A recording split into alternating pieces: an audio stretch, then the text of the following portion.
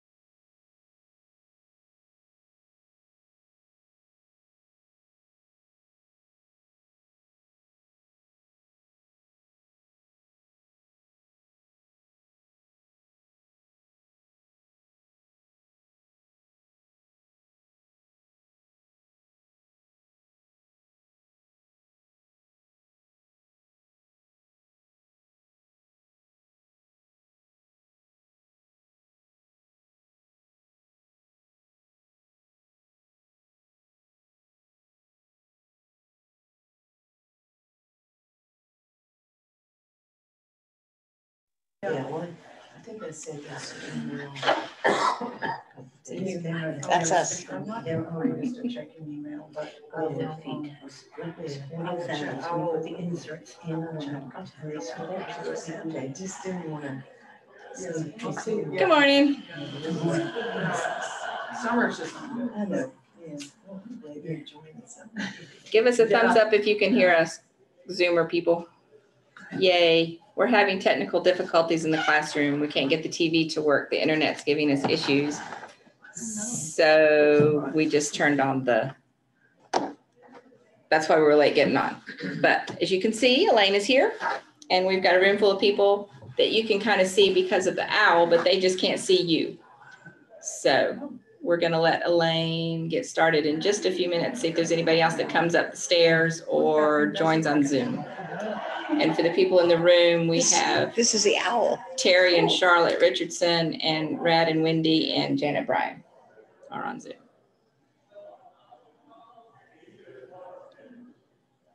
So you can see her. Kathy. Ma'am. Introduce yourself because I bet everybody doesn't know who you are. And I'm Kathy Wingfield, the communications facilitator at First Pres. And this is the internet's good and bad. Kathy is a guru. Who can't get the internet to do magic today?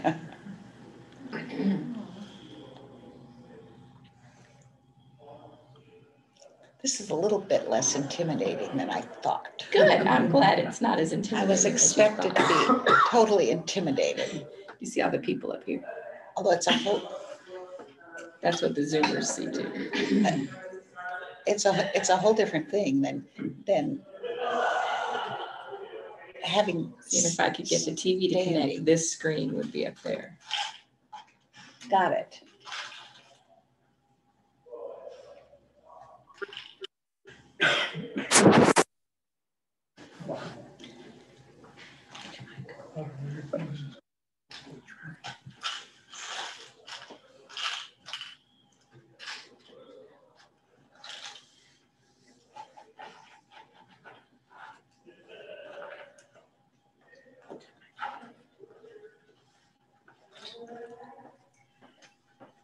This is a quiet group. It is quiet. Is this the silent portion of the? We're all intimidated by the owl. That's exactly what it is. You guys Wow. should move over here So Elaine can so I talk can to you. see you better. Otherwise I feel like I'm talking. I wanna see what you're saying. I'm talking. I'm So this is talking the to owl your screen, back. so she can see everybody, Thank and you. that's what they see. Oh, yeah. And if the internet would cooperate, I could shoot this up on the TV screen. Yeah, I've been she's here when saying we had it. when it worked. I'm just gonna ignore these people. I'm just gonna, they can They're chime in. there. They can chime in when they want to. Yeah, that's cool. Kathy, Yes, ma'am. let people know about Daphne Pope's death yesterday in case they haven't looked at their emails since yesterday afternoon. As Wendy just said, Daphne Pope passed away yesterday after a few days in hospice. The arrangements have not been made yet. There will be another email coming from the church as soon as we know those arrangements. And if you have email, what we know is in the email that came out last night. Thank you.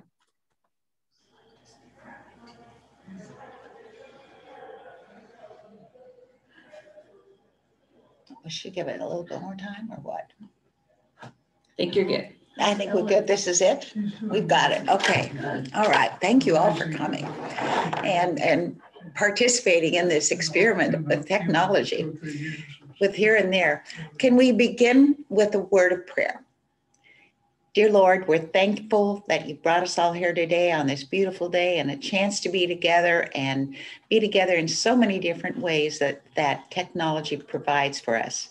Lord, ever since the disciples asked you, Lord, teach us to pray, we've been trying to figure out effective ways to pray and communicate with you.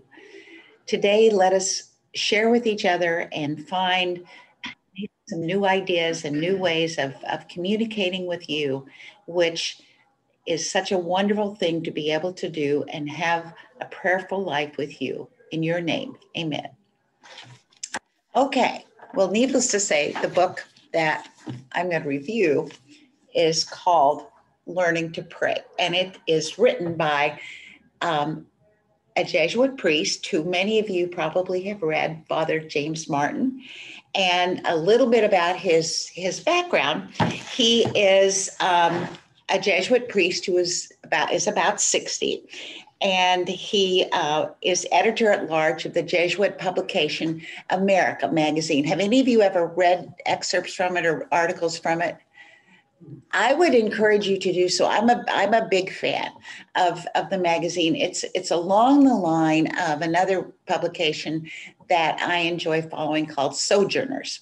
And I think the America magazine is very similar in terms of Sojourners, only Sojourners is probably a Protestant interpretation, whereas America is more of a Jesuit communication, but they have far, far more in common than they do in terms of disparities. So Father Martin actually received his bachelor's degree in economics from the University of Pennsylvania's Wharton School of Business in 1982. and spent some time in the corporate world. And like many, being in the corporate world, and after viewing a documentary on Trappist monk Thomas Merton, he became more involved in the Catholic Church and entered into the Society of Jesus, more commonly known as the Jesuits, in August of 1988. He is a member of the Labyrinth Theater Company and has consulted on movies. He appeared as a priest performing 2 baptisms in Martin Scorsese's 219 film, The Irishman. He has written or edited more than a dozen books on religious and spiritual topics. He is a frequent commentator on national TV shows and talk shows. Reading articles from this magazine, plus listening to others talk about how much they admired his reading, triggered me to read and report on this book. He is actually quite an entertainer, and I would encourage any of you to look up some of his YouTube videos. Some of the better ones that I found were one that was from Boston College, and where he talked about his book, The Jesuit's Guide to Practically Everything. And the other one that is worth listening to is Stephen Colbert, and he interviews him, and James Martin has actually been declared the official chaplain of the Colbert TV show. So he is quite an entertainer. And I said, I didn't set out trying to start out this whole thing with a joke, but I was listening to some of his yesterday, and I was sitting out there, and he really is laugh out loud funny. And one of the jokes he was talking about, because one of the things about this book, not only do you learn a little bit different perspective in terms of prayer, you also get a fair amount of Jesuit theology, because he does talk a little, some about that. But anyway, one of the stories that he did on his YouTube video was he talks about a Franciscan priest dressed in all of his garb that Franciscans wear, comes into the barber and wants a haircut. And the barber says, you know what? You've taken a vow of poverty, and it's on the house, Father, it's on the house. And the priest says, no, I can still pay for my haircut, but the barber insists, and he cuts his hair. The next day, at the doorstep of the barber is a basket of flowers, thanking him for what he did for him. The next day, a Trappist monk arrives, and the barber offers to do the same. Let me cut your hair, for you. It's on the house. I've read Father Thomas Merton, and I admire what the Trappist monks do so much, and let me do this. And so the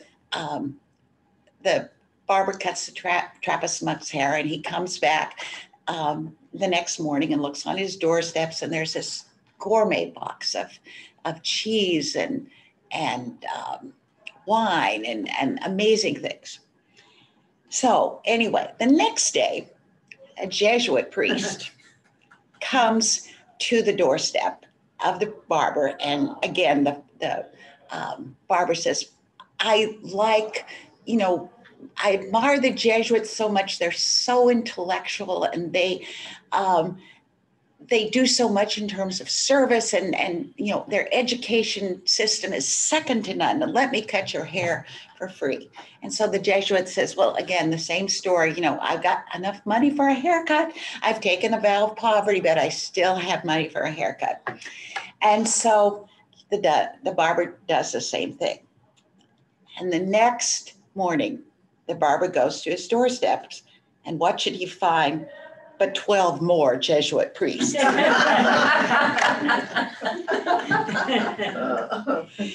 it's been said by many that the Jesuits are actually the Catholic Presbyterians.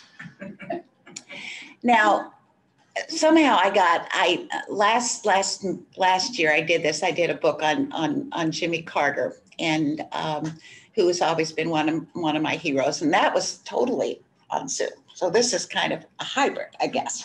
But I have to, I have to give you a disclosure, I think, about me, that when it comes to reading, when it comes to books, I am really basically quite lazy. Joining a book club is one of the best things I've ever done, because it makes me read books, and I have to do it. And I need to be prodded. And this was one of the reasons why I said, well, I'm going to do this book, because it's going to encourage me to read this book. And that's exactly what it did. I'm not someone who's read all these books and then just goes to the shelf and picks out one to talk about. I'm one that says, I think I'm going to do this, and I'm going to read this book so I know what I'm doing. I did exactly the same. I did exactly the same thing in my professional life. I would say, I need to know more about diabetes and pregnancy. Let's give a talk. And so I would.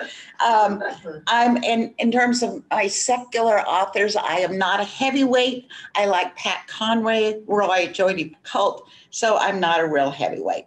And as far as church readers and authors and books, I have actually loved Will Willimon, simply because of the fact that I find him a bit irreverent and funny, but yet presenting how faith can really go for the common person. And that's exactly why I like this book. I feel like it shows a way that somebody has an attainable faith. I found reading this book along these lines as being a fairly easy to read book. It was not complex in terms of a lot of theology that you didn't understand. And I was thinking about this, and a few years back, there was a game called Othello. And the description of this book was a minute to learn and a lifetime to master.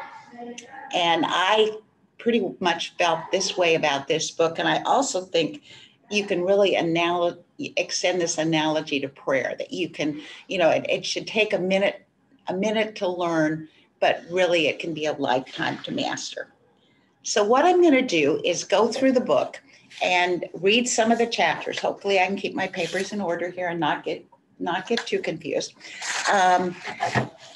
Go through the book. Here's the book. And I decided not to do audio visuals because Hold up a little slow. So fast. Thank you. And I'm going to read a couple of the chapters, some of the titles that they have. And they're all quite interesting. Everyone can pray. Walking to school, childhood prayer. Why pray? Praying without knowing it. Beginning a friendship with God. Now I lay me down to sleep, which talks about rote and other formal prayers. I am here, the daily examine. How do I know it's God? Discerning God's voice. The gift of imagination or Ignatian contemplation. Praying with sacred text. Finding God at the center, which is an entire chapter on centering prayer. And I know I didn't even begin to touch this one because Lloyd has done such a fabulous job in terms of taking care of that. Discovering God in creation. And now what? Moving from prayer to action.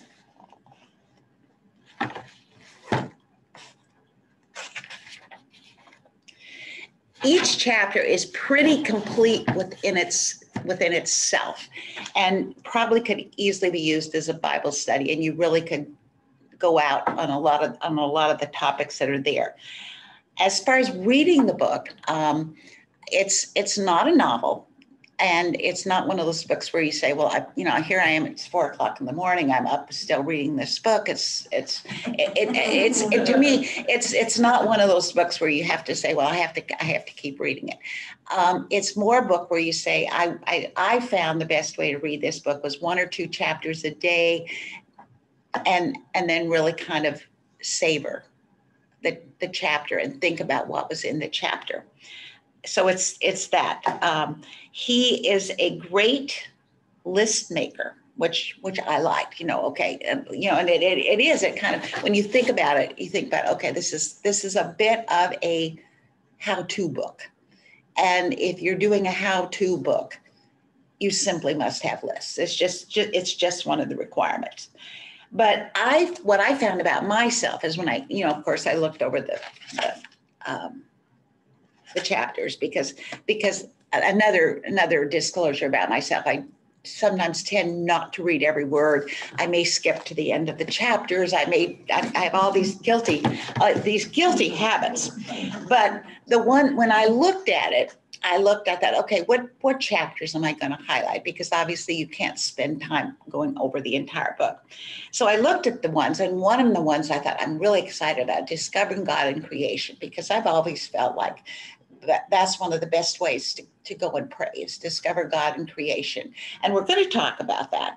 But then there were some that I thought, these are just these are too Catholic. The daily examine. What in the world is the daily examine? Praying with sacred texts. I thought this surely must be limited to someone who has an advanced theology degree. And then the gift of imagination. And I thought I would really like this topic, but I had really no idea where it was going to take me. I think the basic question you want answered from this is, what is prayer? And it's a pretty simple answer that comes from this, but being a personal question for everyone, but simply put, it is communication with God. A theme that comes through in the book is that everyone can talk about God, but it's much harder to talk with God. There's a very big difference between those two words. I would say my prayer and my concept of prayer used to kind of center along the lines of Anne Lamott, who in her book is Help, Thanks, Wow. That help being the petitionary prayer, thanks being the prayer of gratitude, and wow, discovering God in creation. What this book did was take me beyond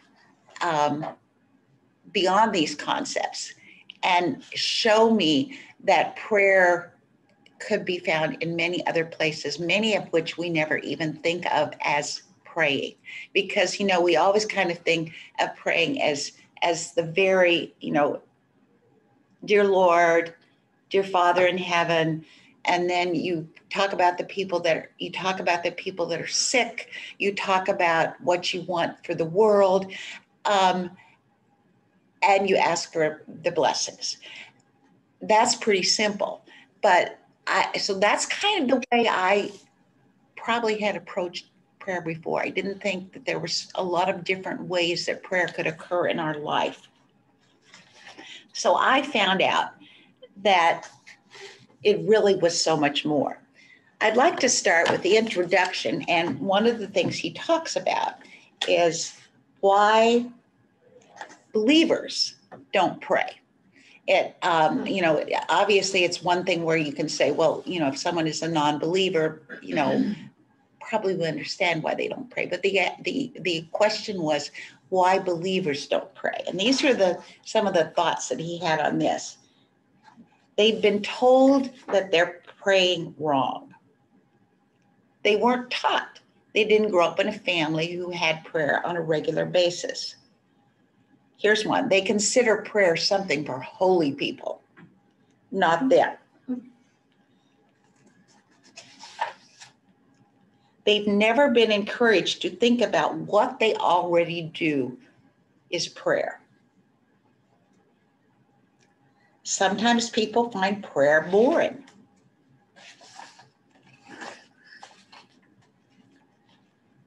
They don't see the point when God already knows what they're thinking. And I think that's a common one. They're too busy.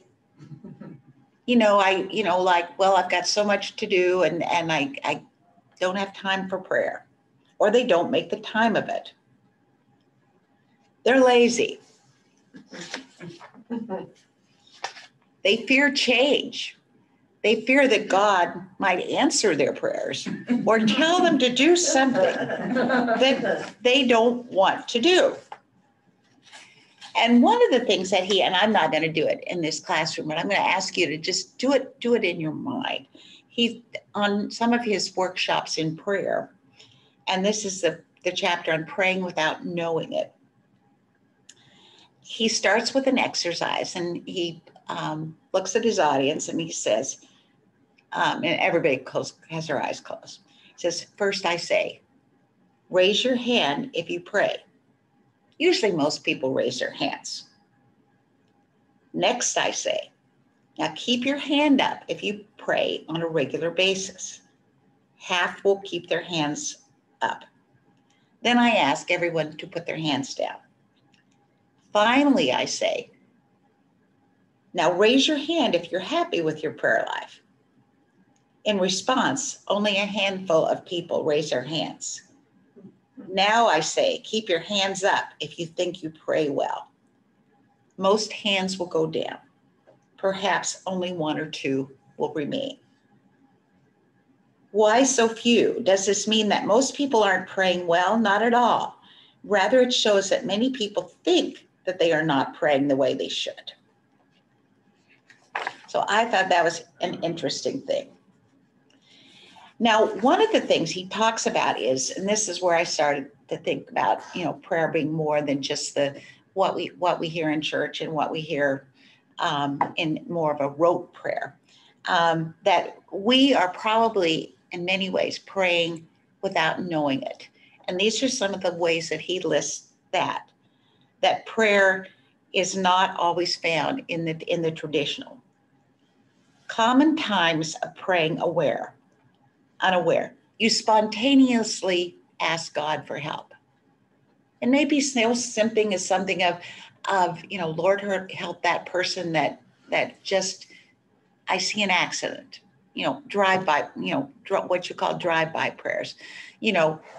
Lord, help me find my keys. I've lost them once again. Spontaneous prayers. You pause to think about something that inspires you. You're aware that you feel compassion. You feel sorry for someone that's undergoing a lot of difficulty in their life. You wonder about God, which is, you would never think of that as a form of prayer, but you're wondering about God. You wonder if God approves of your actions. I think this is Catholic. You wonder about the meaning of your life. You are aware that you are grateful. You try to center or connect, and you wish you could pray. You may be in a church for a wedding or funeral, or see someone kneeling in a pew and feel a sudden longing. You have a desire for prayer itself and wonder what it would be like. This can be the beginning of prayer if you can allow it to be.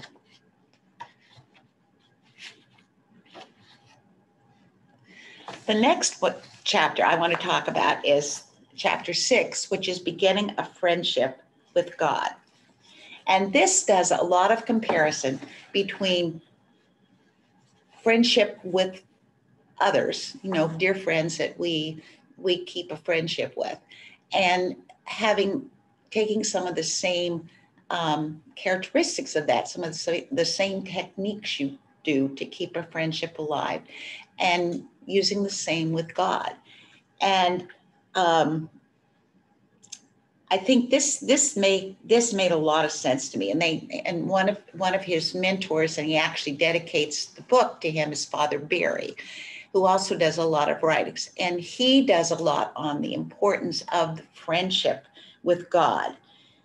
And, you think about one of the things we talked a little bit about was time in terms of dedication to God and taking time to pray. But we all know that if you don't take time and spend it with your friends, things start happening to that friendship, that you need to take the time. And sometimes you have to say, I'm going to have to make some time to be with my friend.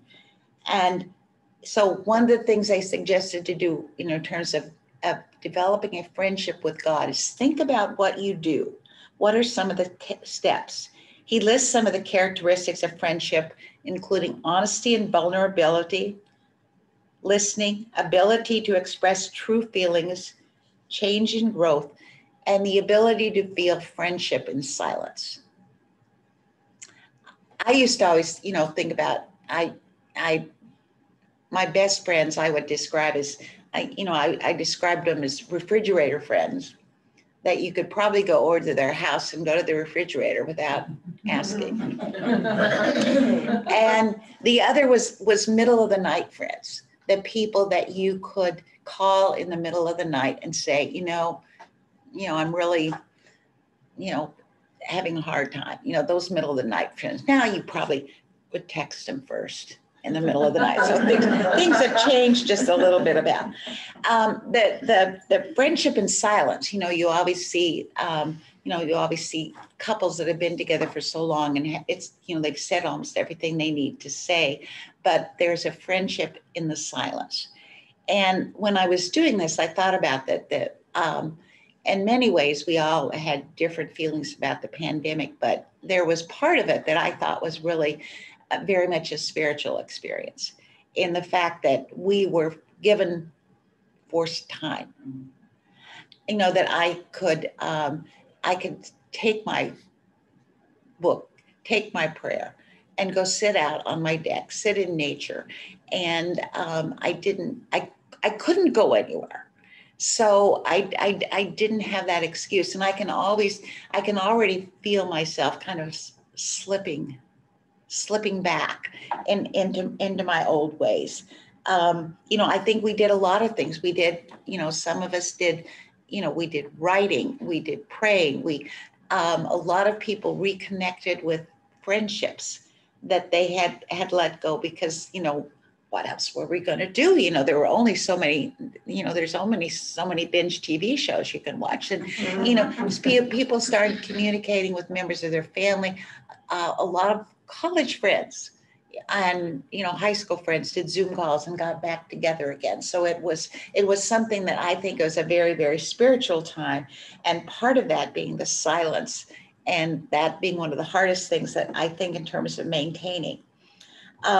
One of the questions they asked, if you pray, and we're going to get a little bit more into this, the importance of not just praying, but actually action.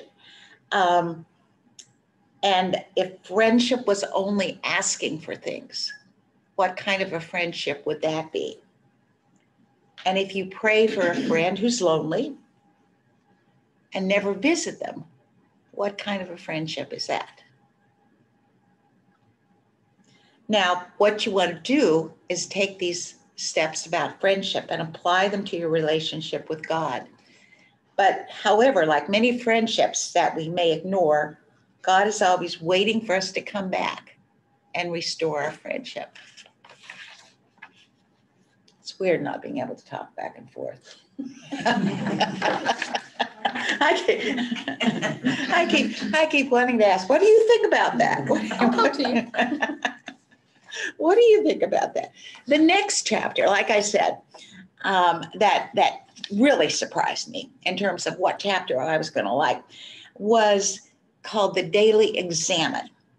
And it is a Jesuit term and exercises on spirituality. And it is spelled, luckily, E-X-A-M-E-N, but it is pronounced like you would pronounce it. I'm going to examine your foot. And so that's the way it's pronounced. And he starts out about this talking about a theater workshop that he took, because like I said, he's really a bit of a performer and a bit of a thespian. But he took a theater workshop, and one of the things they did was not just reading the passage, but starting to envision yourself actually there and being part of the scene rather than just what seemed to be happening at face value. But that's really what an examen is. And it is the importance of being conscious about what's going on around us and notice that God is present in everyday ways. The prayer, or the examen, is essentially a review of the day in God's presence. People are often surprised when they look back and see how God was present in their daily lives. As opposed to just writing your thoughts in a diary, this should be God-centered. Overall, the purpose of the examen is to get us to notice God. And 5 steps being presence, gratitude, review, sorrow, and grace. And one of the things that he did in his book was he took a college student and wrote what, he said this was actually a compilation of talking to several, a number of college students about their daily lives. And this would be an example of what their daily examen would be. Okay, God, here I am. Please help me in my examen. What happened when I woke up this morning? I was tired from staying out so late last night, but happy I didn't oversleep. Guess I should thank God for that. Breakfast was grim. A cold slice of that leftover pizza. Maybe I should take better care of myself. I remember that homily from a mass a few weeks ago. Was that last week or the week before? Let's see. 2 weeks before ago, I was at that party and met that girl. Oh yeah, it was last Sunday. The priest talked about reverencing your body, like reverence you other things in life. I like that idea, as if your body is something holy to be taken care of. Maybe less pizza and more fruit or something. This morning was crazy. I was late to my English literature class, but I was glad that I finished that paper in time. I got a lot out of that book too. I didn't think I'd like Jane Austen, but she has a good sense of human nature. Where did I see that movie based on that book? Did I go out with my girlfriend, or was that before we started to go out? Maybe that's when I was with, I'm getting distracted. Yeah, and it was funny before class when my friend kept teasing me about getting my paper in on time. He's a great guy. I'm happy we met freshman year. Wow, we've been friends for 2 years now. I'm really grateful for his friendship. And I guess I never prayed about that before. Maybe I should tell him. Nah, maybe not now, but at least I can be thankful for him. Thank God we didn't get too much reading for the weekend from that theology class. The professor is great, giving me that extension a few weeks ago. It's awesome when people go out of their way to be kind. That's something I don't appreciate as much as I could. People just being nice, kind. Thank you, God. Lots of people in my life are nice to me like that for no reason. My mom sent me that care package of cookies the other day, even though she was busy. My grandma sent me a card with $50 in it, and my resident advisor who told me what courses to sign up for, and she was right. It's wonderful to have those people in my life who are so kind. Maybe I should be more thankful about that. The woman who works in campus ministry, what's her name anyway, told me to think about being attracted to kindness as a kind of call. Like it's kind of a call from God for me to be nicer. I guess I could be nicer to my mom and dad. Last time I talked with them, I was short with them since I had that paper due.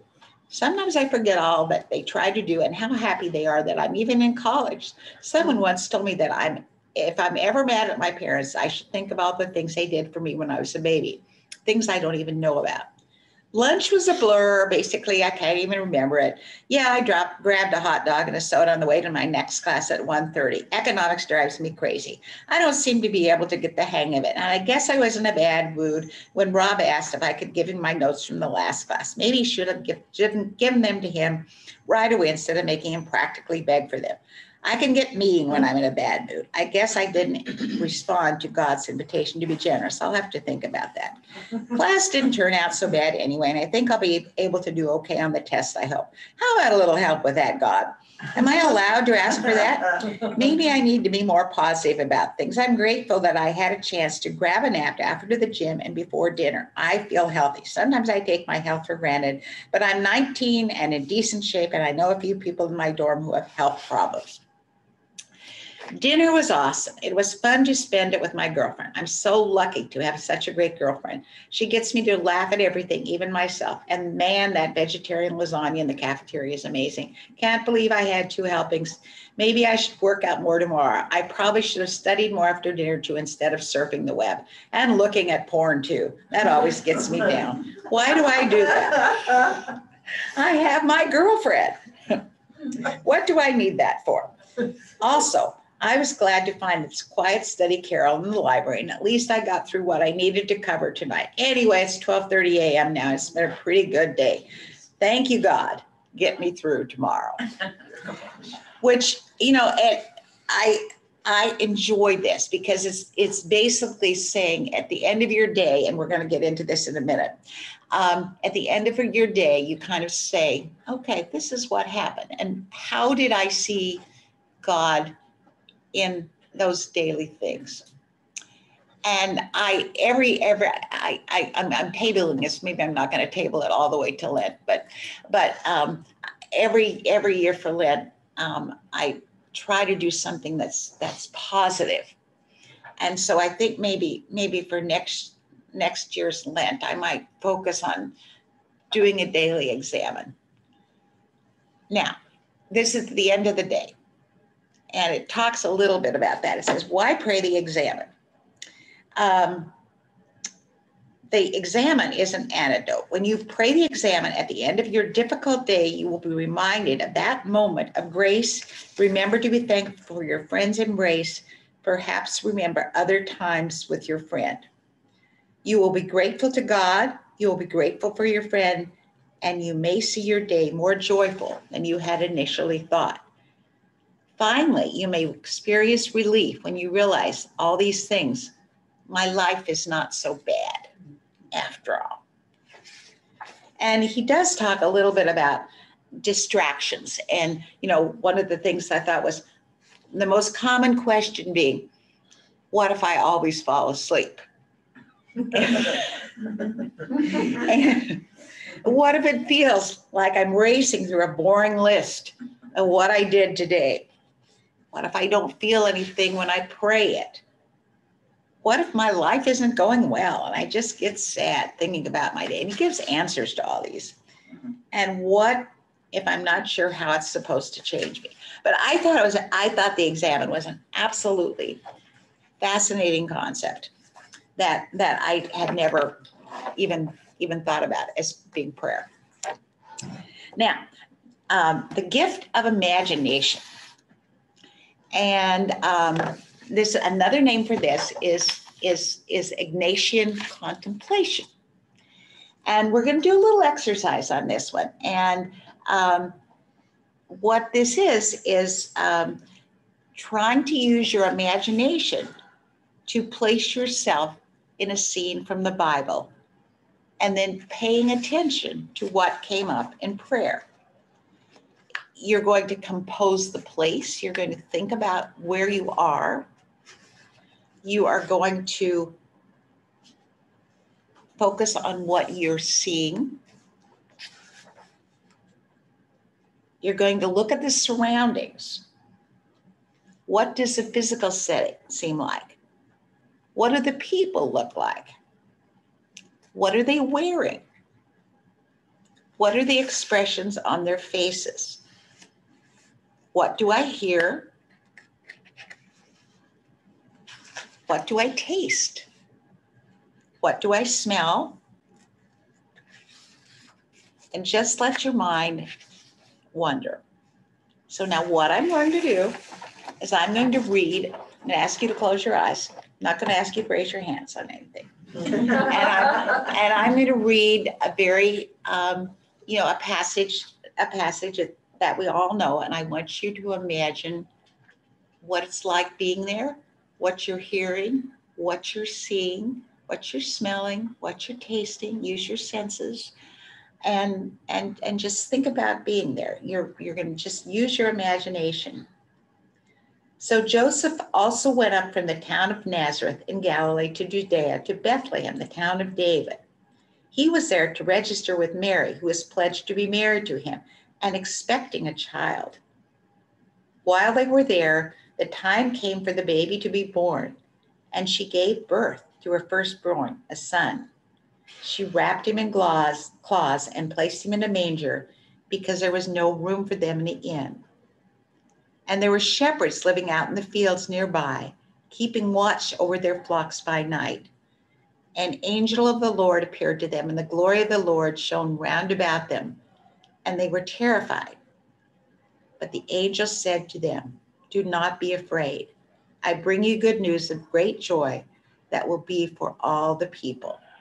Suddenly, a great company of the heavenly host appeared with the angel, praising God and saying, "Glory to God in the highest, and on earth peace, goodwill to men."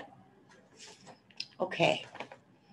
You see it a little differently when you're focusing. I think, obviously, if you're thinking about the stable, you're focusing on, you know, what it probably didn't smell so hot. Probably didn't, it didn't, probably was hot, probably was uncomfortable. Bed was probably not the most comfortable thing in the world. Obviously, you know, doing what I do for a living, I was probably thinking about the sounds of birth, the difficulties of birth, the smells of birth, and all of these things. But I think it's an interesting way of approaching a text. And I never thought of that as praying, but indeed it is.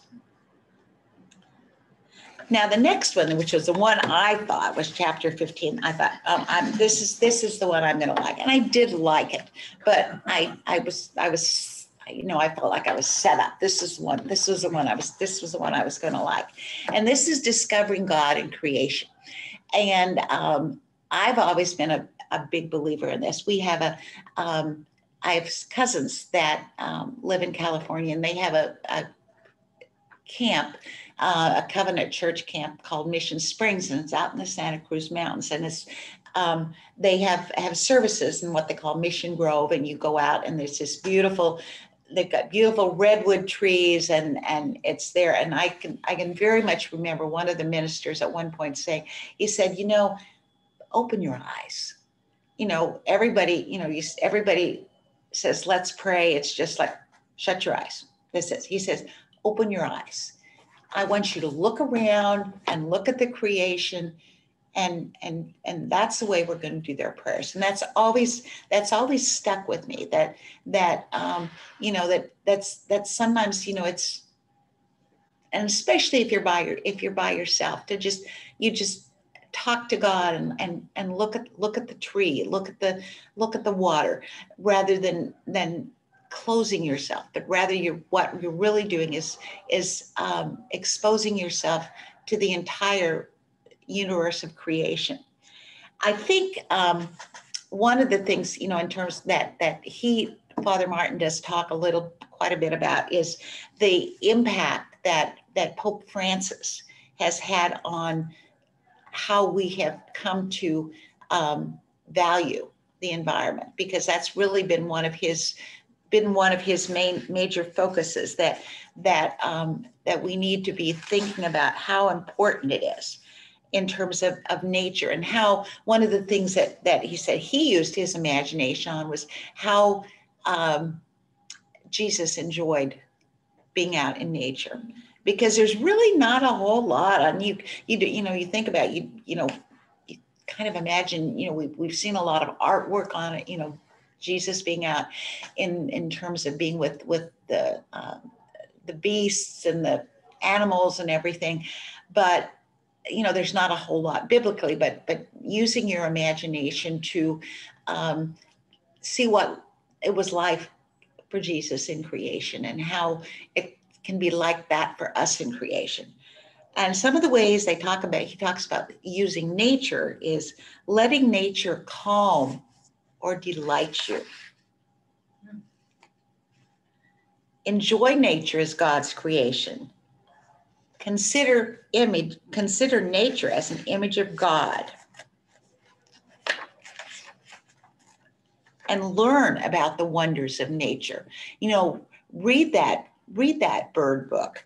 Read that book on the national parks, and learn how God can be taught in nature, and let nature teach you about God. And one of the most important things being reverence and care for nature, that Pope Francis's encyclical may be the most comprehensive approach to the call to reverence creation and care for it. And the next chapter I found interesting was talking about prayer. And wait, I'm sorry, just a minute. There were topics in prayer, and this is, I have to keep an eye on my time, right? This is distractions in prayer, and if I had been on his editorial board, which I was not asked to be, I would have called this stumbling blocks to prayer. And he talks about distractions to prayer, and then the other thing he talks about is despair in prayer, which is obviously much more serious in terms of dealing with it. But distractions, that being one of the first one, the types of distractions, and talking about handling distractions. And we all know this. You think about this, and your mind goes elsewhere. But sometimes I think when your mind goes elsewhere, maybe that's God kind of taking us to that other area. It wasn't kind of the way we wanted to go. Just like, again, a conversation with a friend, and you find yourself in, how often have you said, now what was I talking about? Because the distraction has taken you somewhere else. But how to handle distractions in prayers? First, don't get angry at yourself. It's nothing that you did. It's human and natural to encounter distractions. Second, let go of whatever you can and don't worry about what you can't let go of. One of the things he said about, which seems like almost counterintuitive, learn how to pray when you're distracted. Learn how to turn it around. And another one he talked about is dryness in prayer. The second most common complaint about prayer is nothing happens. This is often referred to as dryness. I close my eyes and nothing seems to happen. I don't feel anything when I read this passage from the Bible. Sort of dry. But then he talks about dryness as being a little bit a deeper level and he talks about darkness and dryness and desolation and doubt, disbelief, depression, and despair. And those, like I said, those to me were all much heavier topics, and really involve a lot of thought and a lot of thinking. The final chapter, and I've kind of gone through and a little bit of an evolution on this final chapter. The final chapter is called Now What? And, I think I'm kind of like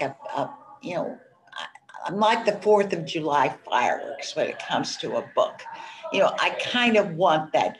I want that grand finale. I want him to come along and say, this is how you do it. I want to leave inspired. And I didn't. When I first read this chapter, I just didn't feel that way at all. I felt like it was kind of a little bit anticlimactic. I thought, well, okay, you're saying a few things here, but I'm all the others I really liked. But then I started, again, it was one of those, my mind started carrying me to different places. And the real point of the last one is moving from prayer to action. And some of the things he says is prayer is not simply to help us feel good about ourselves or close to God. It should move us to action. The surest sign of prayer's genuineness, says Joyce Rupp, who is a writer, is when it influences what we say and do. And then he goes on to say, I don't mean to suggest that after every prayer, we have to do something. But over time, prayer should move us to act. It's not simply about our relationship with God. It also has to do with the relationship between us and our fellow human beings, our fellow creatures, and the rest of creation. So I think what I was waiting for was for him to give me all the answers. And I think what the last chapter says to me is, I've given you all these tools and you better figure out the action yourself. That I'm not going to give you a list of what you are supposed to be doing in terms of your action. And I think I could not have planned this better, because how many of you are in early service? Some of you still go, but one of the things that I really found from the sermon today, it was just like, okay, prayer is action, is when Von Purnell listed all the things and how the church had responded to Florence and all the different ways that we have to respond to action rather than just saying, the idea again of saying, well, I'm going to put all these people on my prayer list, but you know what? I'm probably not going to, I put them on my prayer list, therefore I've done what I need to do. But, that the prayer should be something that really says us to action. And I know I've felt that way, I sit there in my nature and I pray and I think, oh, okay, I've got this on my mind. I've got to do something about that. And that's the call to action. So like I said, I started out not liking this last chapter, feeling it was quite anticlimactic, and it didn't give me enough lists. It didn't give me enough ideas. And this is what I wrote to begin with before I started thinking about it. The rest of the book is so detailed and so practical, I'm willing to overlook this last chapter. I tried not to read reviews before I finished reading, but it was interesting to see what other reviewers had thought similar to mine as far as the practicality of his lists, looking into topics such as he examined in detail, loving his humor, his life examples, and simplicity in writing, which truly makes it a guide for everyone. Do we have questions? Do we just stop? Does anybody have any questions? Go ahead. They don't hear them. I do. No, Has he written a lot of other books? he's written about, I think, 10 to 12. Let me see. At least, probably. At least. Oh, wow. He fills up a page Wow. of books he's written. And then he obviously writes editorials for the America magazine as well. Elaine, Yes. it's Wendy. Oh. Probably before you came, we did a quarter or maybe even 2 quarters of Sunday school on that book, Jesus, a Pilgrimage, which was his first books. And of all his books that I've read, I haven't read the prayer one yet, but of all the books that I've read of his, that one is far and away my favorite of his books. Okay. But that was about 10 years ago. I think we did that Sunday school class. Have you heard him speak? Just on video. Yeah, he's quite, like I said, I think he's quite entertaining in his presentations. Yes, Helen. So it was interesting after I read that you were going to be discussing his book to hear a comment of his in the last couple of weeks in response to this this little issue that's been going on among the Catholic bishops about whether to chastise Right. Biden. Right. And I found Father Martin's comment about that, I don't know, thought-provoking and interesting. And I think it was something to the effect of, well, are we going to make a list of all the people that haven't protected life in other ways? Right. Exactly. And keep them from community. So anyway, I thought it was interesting that he's involved in public discourse Yes. with the Catholic Church. Yes. I Very. don't know how that works for him, but maybe he has enough Right. cred that he can do that. I know. I think I must have heard that too. The same thing on. He says I'm pro-life, but I'm pro. People getting enough food. People. Right. Doing enough for others. But yeah, I really like the way he thinks. I mean, And he was pushing back against the bishops and seemed to get by with that. So, yes. yeah. Yes. I mean, I don't think there's, he definitely has there's definitely he's definitely on that wing of the Catholic Church. But I think it's there's a lot of things here that we all can learn from this, that he's wonderful theologian. And I like his practical aspects, as that's really what attracted to me. This was not way over my head, and I could come up with some really good of saying, okay, how am I going to apply this to day-to-day life? And just one other comment. You're leading us on that little exercise about putting ourselves into a story in scripture and looking and imagining what we could see and smell and hear. That was very helpful. I like that a lot. I like that exercise too, that, you see yourself, there's so many scenes in the Bible where you think about the what it was like, 40 days in the desert, how it must have smelled and all those animals and the heat and just the physical aspects that we don't always feel. And then praying on a passage. I thought with the sacred text was very, I didn't really go into that, but basically taking a passage and then praying on that and letting your imagination take you where you need to be with that. I really enjoyed the examine. And I think that's something that I would enjoy doing. I do too. That was like a stream of consciousness coming out. Right. And looking back at what you've done at the end of the day and reflecting on that would be. Janet, I might be interested in doing that. Janet was just saying how much she enjoyed the process of the examine at the end of the day, kind of looking at what you've been doing and how it all fits in, and then how God has been active in your life and you didn't even know it.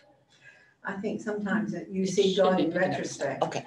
You see God in retrospect in your life. Right. Quite often you go through it, you don't see it at the time, but when you look back, you see the hand of God working in your life. Right. That examine is a short-term version of that. Right, exactly. I think I may need to do it at 7:30.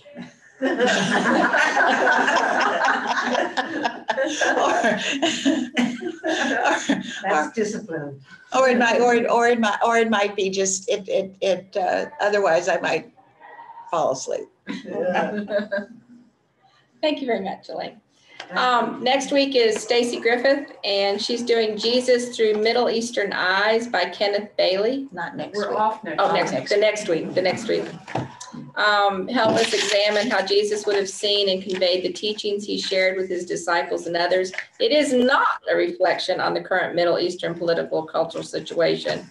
Rather, Bailey allows us to hear Jesus's words reflecting his culture of the day is spoken in Aramaic. He reveals quite a bit of nuance to stories we think we know so well and allows us to see them through a different lens, the one Jesus would have used.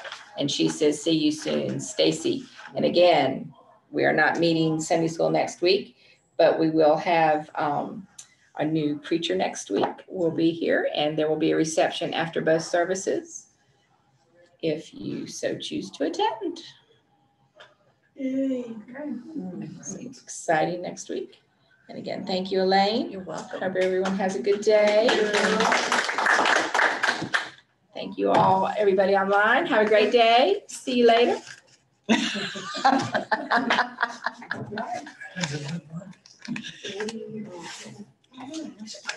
So much fun to see.